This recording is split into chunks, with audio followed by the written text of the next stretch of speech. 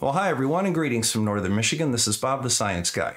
You know, the other day I was watching my friend Jose J.G. Gonzalez on his new channel, Jose J.G. Boom, and he managed to score quite a coup. He got prominent flat earther Nathan Oakley to come out of his echo chamber and away from his mute button and volume control and debate him on a neutral channel. So they went over to our friend Anthony Riley's channel, Sleeping Warrior. So even though Sleeping Warrior is a flat earther, he does a pretty decent job hosting debates. So I was really looking forward to seeing this. So let's go through this debate and see the techniques that Nathan Oakley employs as a master of science denial. So cue up the music and we'll get started.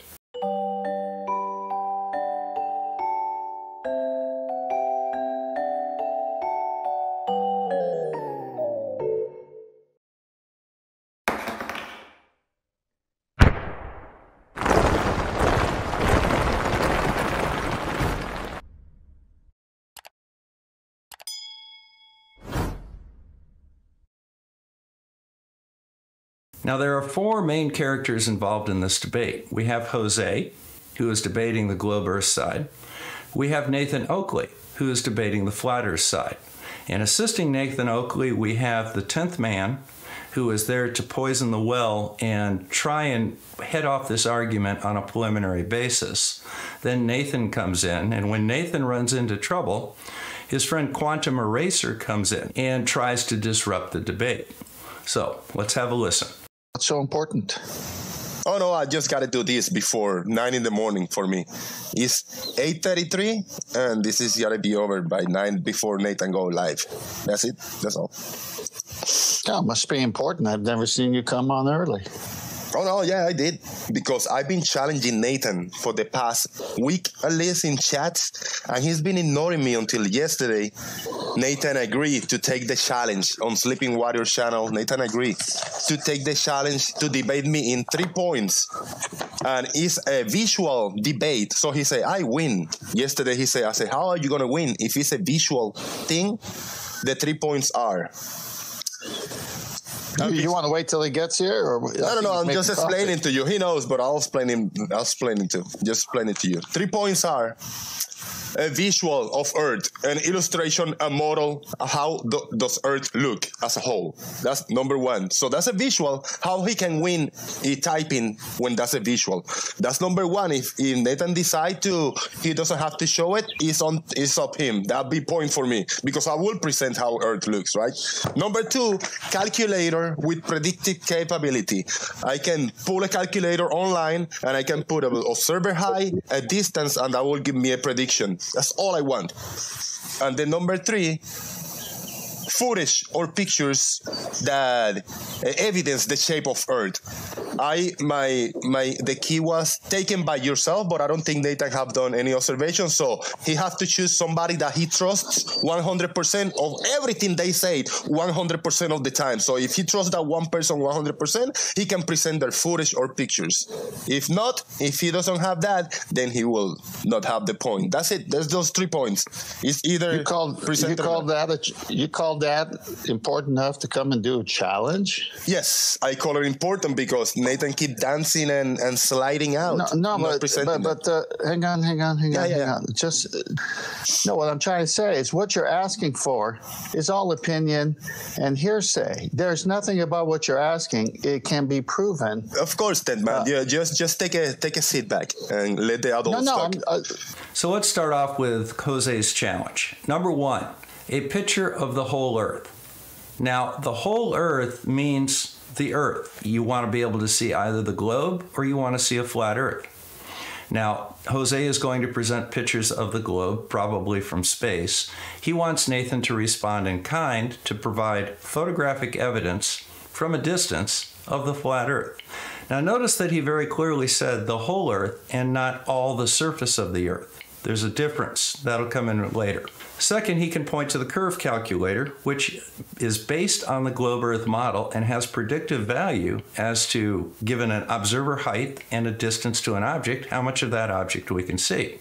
And third, is there any photographic evidence of curvature? And he plans on presenting some of that. Now, 10th man's immediate response is to call this all opinion. because the photos are up to interpretation. Is this actual evidence? Let's see how far he takes the concept of evidence versus opinion. Well, if you just you're silly at this point, because you're saying you're going to produce a picture, but then when we ask where'd you get the picture from, you're going to say it doesn't matter. It doesn't matter, bro. Yeah, exactly. Yeah, that's a silly argument. Hey, that's your point. So if it was you already lost the point because you wouldn't been able to present it, right? I guess you would say like, I don't have to present this shit. So you're gonna go into a court of law, make up a story, and the judge says, "Where'd you get it from?" And you say, "It doesn't matter." There's no court of law. There's just me. Rump is playing the victim. Now, the judge would say, "Where's your evidence for your picture?" And you say, "I don't need one. I just need to produce one." That's not part of the debate. Your argument dies. Your argument dies right away. Yeah. Okay. So I brought the 3 points to the table. You brought nothing to the table. You didn't even bring the table. So are we gonna do this, Nathan? Are you gonna be man enough to step in, or are you gonna let that man just verbal diarrhea and obfuscate the points? So here we go. Without even seeing the evidence, 10th Man has already dismissed it because it wouldn't be evidence in a court of law in his opinion. Well, let's see. Satellite photos of the Earth have good provenance to them. We know what satellite took them. We know when the satellite was launched. We can observe the satellite with telescopes. We have warrant to believe that the satellite photographs are valid because there's plenty of provenance and backing behind it. So this argument that, we're just going to produce these photographs and they're of unknown origin and unknown provenance is just absolutely nonsense. Second, he's trying to play jailhouse lawyer here and say that, well, this wouldn't meet the evidentiary requirements of a court. Well, it doesn't have to meet the evidentiary requirements of the court. We just have to have good warrant to believe it. And by good warrant, I mean good reason to believe them. And we do. But now Nathan's going to come in and get started. So let's watch the master in action.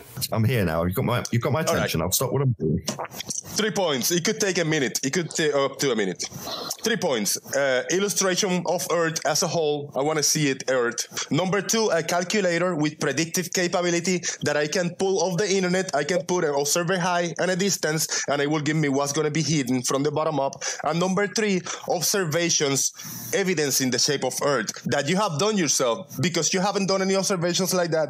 You can choose one person that you trust 100% their work. If you trust that person 100%, whatever they done, you can present their evidence. Those 3 points, that's all I need. Are you able to present any of those 3 or not? Okay, so Jose has laid out his 3 points in a clear and succinct manner. And he's asked Nathan if he's prepared to answer those questions. Now, there's a couple of key points that I want to make on this. First of all, again, he said an image of the whole Earth. Second, he said a predictive calculator that allows us to make predictions based on our observer height and distance to an object as to how much of an object is going to be visible. This is based on the globe Earth model for the curve calculator. He wants Nathan to present a flat Earth version that gives the exact same answers that match reality. And third, Jose is going to present photographic evidence of curvature, and he wants Nathan to respond. What do you think Nathan's response is going to be? Is he going to address the questions in a forthright manner, or is he going to waffle? In reality, what Nathan does is he uses a debate tactic to put Jose off his game. He asked Jose to repeat the entire thing again because he wasn't paying any attention. Now, this is designed to not only fluster Jose and disrupt his thought process because he has to now repeat everything that he just said. It's also designed to show how little Nathan respects Jose to the point that he can't even be bothered to pay attention to the questions. So, let's go ahead and have a listen. Sorry, let's go through that a bit slower. Yeah, a picture of Earth, evidence of Earth as a whole, a visual representation. I can present my screen, I can show it to you. All right, I'm going to present the points and you tell me if you can present it or not. If I can present a picture of all of Earth. So you see, Nathan disrupted Jose's chain of thought by making him repeat his questions again, hoping that he would make a mistake. Jose did not make a mistake. The second time, he also said a picture of the whole Earth. So when Nathan reads it back, what he says is, so a picture of all of the Earth, not the whole Earth, all of the Earth. That will become important here in a moment. Let's continue. Is that what you're asking me for? Yeah. Oh, I'm not asking that you took the picture. I'm asking if you can present it. Yeah, I can present you Google Earth. That's number one. That's not a picture. It's a graphic as for Earth. There you go. That's Earth. This is a representation of Earth. I got a couple websites I can go. All right, that's number one. I can show you a few more. All right. Hold on. So you want me to present you with a picture of Earth? That's what you're presenting me stuff immediately. I don't really understand what's going on here. So let's just slow down. Your question to me is, can I present a picture of all of Earth?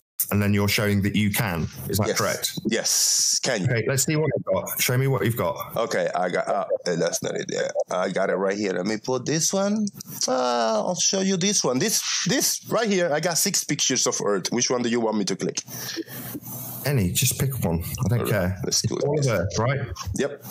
Earth as a whole. Yep. Now, do you see what Nathan did there? You see how he slipped in all of Earth again?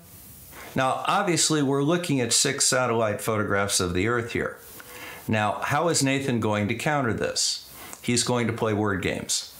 He said all of the Earth. Listen to how he develops that. Point to England, please.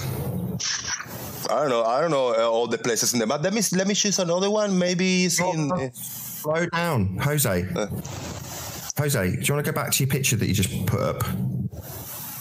Okay, stay with this one. Okay. Don't care which one. Cool. You seem to be jumping around a lot. Yeah. Slow down. So can you point to England? You got to help me out here. I don't know where all the parts in the world is. Is somewhere around here? You see, here's the problem, Jose. Nathan knows what the Earth looks like, and he recognizes in this view of the Earth that England is not present. Now, Nathan is a trained actor playing a role. He knows full well that England is on the far side of that image. And that's the way a debate goes. You don't have to be right to win a debate. And he's winning this point for 2 reasons. 1, you didn't call him on that. And 2, even though this debate was concerning images of Earth from space, you aren't familiar enough with the surface features of the Earth to be able to pick out where England is. That's inexcusable, Jose. You should have come better prepared. I don't know. You tell me, you said all of it was on this picture. This is all of it, right? Oh, Earth as a whole. Yeah, no, it's not all of it because it's a sphere and there's many continents and parts in behind the sphere. Stop. Yeah. So you've challenged me to present a picture of all of it. Yeah. And claimed you can present a picture of all of it. Earth as a whole. But this is... Yeah. But Jose, you seem to be talking through me a lot. I leave pauses. No, but I don't want to let you misrepresent me. I say Earth as a whole. Yeah, as a whole. I haven't got a chance to even speak. You're talking through me, aren't you, Jose? Earth as a whole, yes. Go ahead. Do you want to shut up while I try again or not? Well, you have to admit that's an interesting argument. The reason that he put all of Earth in is that he knows full well you can't see the far side of the Earth in one view. But this is one shot, and he wants to see all of the Earth in one shot. He knows that that's not possible. Now, Jose clearly said the whole Earth, and he's making that point again now. Now, in order for Nathan's argument to be valid, there would have to be Earth that is not in that picture. That is a picture of the sphere of the Earth. There's no part of Earth that's not in that picture. You can't see the far side, but it's not like there's another part of Earth somewhere else, out by the moon perhaps. That's the whole Earth right there. That should end the discussion alone, but Jose doesn't really hammer him down on it, and Nathan senses a weakness and continues to push it. Your first challenge was to present a picture of all of Earth to me, and then you very quickly went to your justification that you could present a picture of all of Earth. Now, you've just presented a picture. I've asked you to point at a specific location, and you've made it clear it's not on this one. And then you've made it clear that it's not all of it. So I'm a bit confused as to the point of your question when you're challenging me to give you a picture of all of Earth based on you being able to give a picture of all of Earth, but you can't.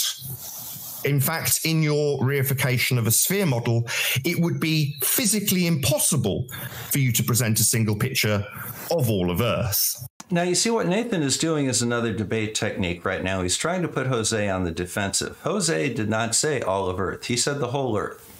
And he corrected Nathan several times. But now Nathan is saying with authority, all of Earth, as if that's what Jose said. And then he's also pointing out the fact that he knows that on a globe with a single view like this, you wouldn't be able to see the far side. So what he's trying to do is characteristic number 5 of the science deniers, and that is unrealistic expectations of science. I can't see the back of my head, but trust me, I know it's there. At least every time I bump it, I know it's there. I don't need to physically see it to realize that there's another half to that globe, and that happens to be where England is. So what Nathan is doing is asking an impossible question and then capitalizing on the fact that it can't be answered. But wait, there's more. I didn't say all of Earth, I say Earth as a whole. This is Earth as a whole, as a sphere, right? And the parts of Earth that you don't see in the picture are behind this face that you see, because it's a sphere and the other continents and parts of the world are behind it. Are you able to present a picture of Earth, yes or no? Because we can move on to the next step, to the next point. Sorry, what? Move on. No. Let's just be clear here. You didn't present a picture of the whole. It wasn't on the picture. Earth as a whole. And now, based on that impossible question, Nathan is declaring victory. Jose is, to his credit, saying, well, I presented my picture. Where is yours? If you don't have one, okay, we'll move on to the next point. Nathan wants to declare victory, but they're going to move on to the next point. This is Bob the Science Guy signing out from Northern Michigan. Make sure you take a moment, stop by, and sign up to Jose's new channel. Unfortunately, somebody hacked into his account and took over his channel briefly and got the channel taken down. Now he's got to rebuild. Why don't you go ahead and give him a hand? And while you're at it, hit a like and subscribe to my channel. Remember, thank you very much to my Patreons and supporters for all the new equipment that we've gotten for the channel and will continue to build this year. This is Bob the Science Guy signing out from Northern Michigan. Thanks again, and I'll see you again soon. Take care.